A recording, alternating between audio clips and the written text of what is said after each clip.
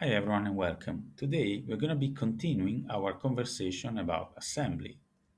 We are covering integer arithmetic. Let's get started. Addition. So here we are saying destination plus source, and then the final result goes into the leftmost element. We've seen this already.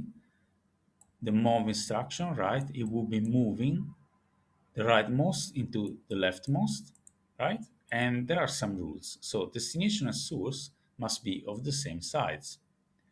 Final result is stored into destination.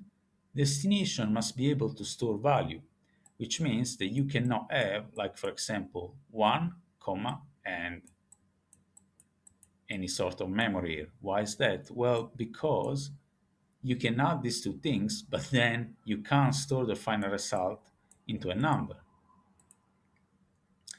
Both operands cannot be memory. Addition with carry.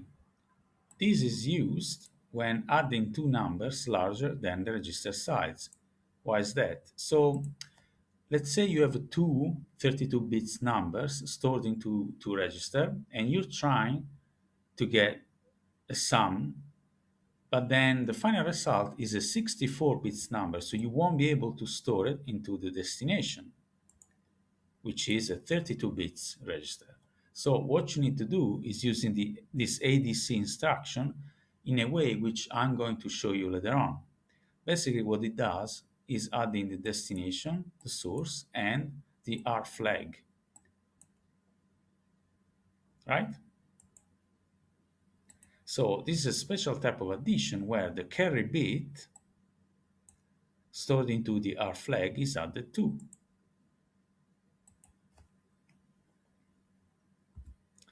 Increment instruction, this would be the typical, let's say, A++ that you see in modern languages. So you have increment and then the operand, which means operand equal to operand plus 1.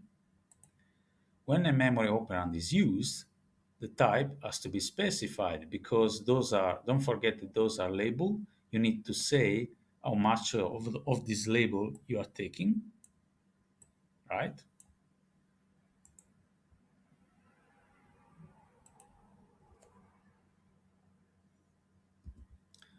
Subtraction.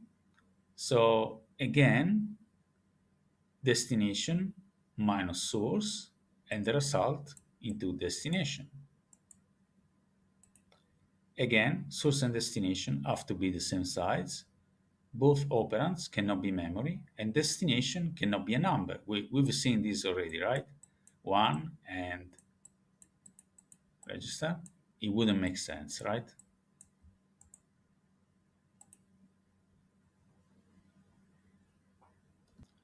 Decrement instruction, again, a minus minus.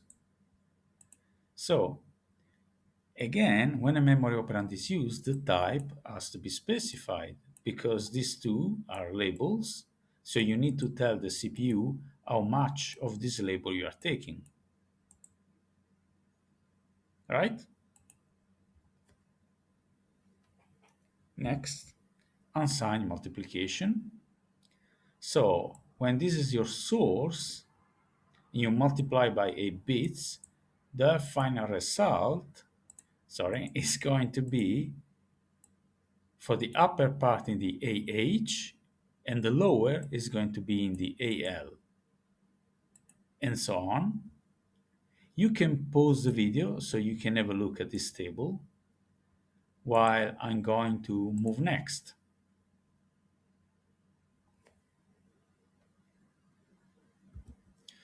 Sign multiplication. So you have the simple one, which behaves exactly like the previous one. And then you have this one. For IMM, I mean immediate values, which are numbered like 1, 2, 4, and so on.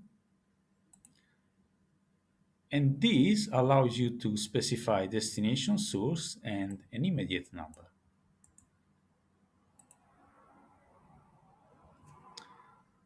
Next, signed and unsigned division. Div and idiv.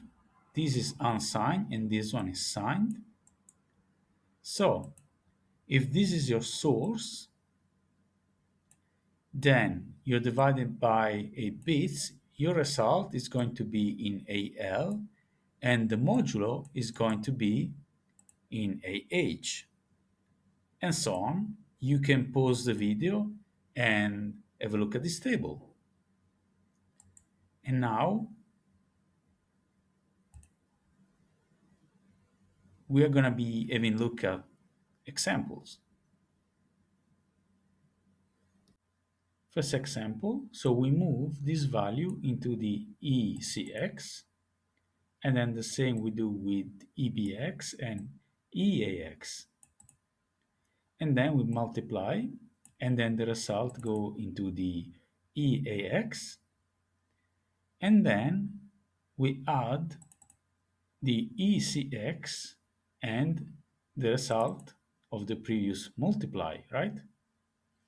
But there is a faster way to do this, and it's using the LIA instruction, which allows you to do some arithmetic with the register.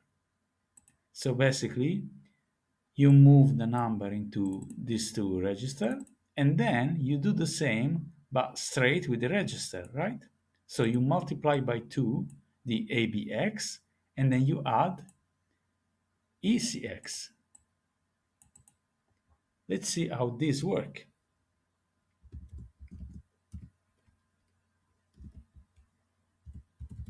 So I'm gonna compile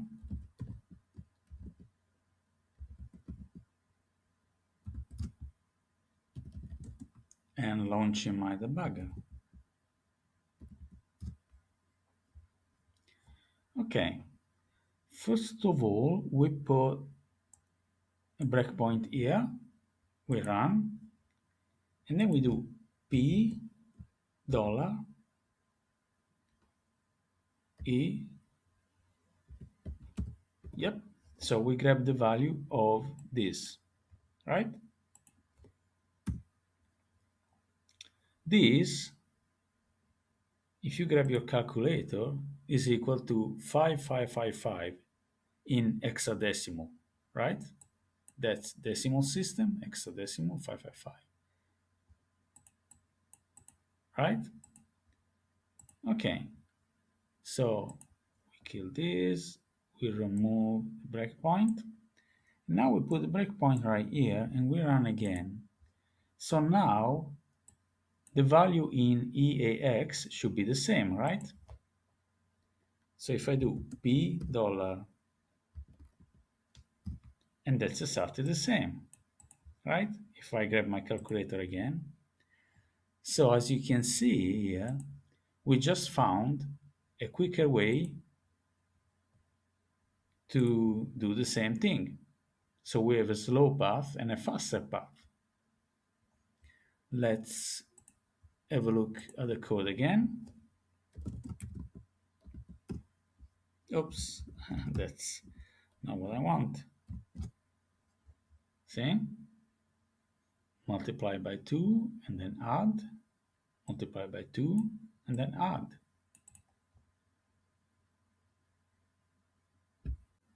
Second example.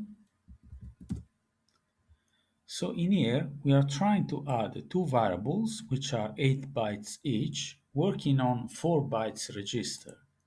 And how is it going to work? Well, it is going to work because we're using two addition instructions. The first one is going to add the first part of the number, while the second part is going to add the second part and the carry bit. Like it would happen on a normal addition if you do it with pen and paper, right? So let's see step by step. We see that we're moving the first variable into the register, and then we are using the second part of the variable into the second register, and then we are adding the first part of the second variable to the complete variable 1, and then we are adding the second part of the second number to the previous result plus the carry bit. And here we are getting the result.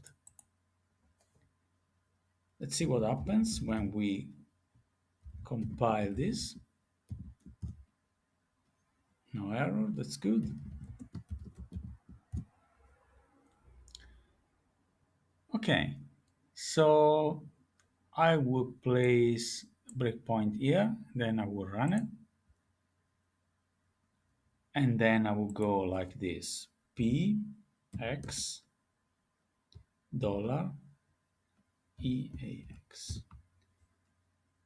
Okay, and then I will go step, then I will repeat the same with ADX, and I'm actually getting one ABC, right?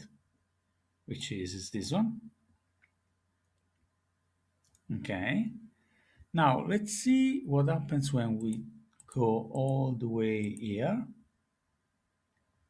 and I do hex.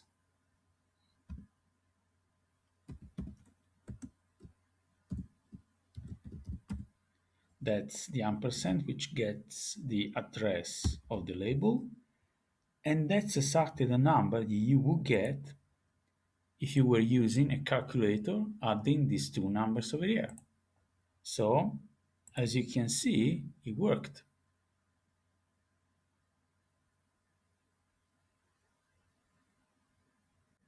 And the last example for today. So we have quite a few things going on here, but what I want to show you is this unsigned division. And then we have 59 divided by 19. And we're going to get the result in AL while the modulus is going to be in AH. This is what I want to show you now. So I'm going to be building the example. And then we have the debugger. NOP doesn't do anything. It's basically a not instruction. I just put in there because I want to show you something more. Then I do run. Now I can do print the content of AL, which is 3. Perfect. And then print the content of AH, which is the modulo. And even this is correct. So it worked. So I would say that for today, this will be all. I hope you've enjoyed my class, and please like this video, subscribe, and thank you very much.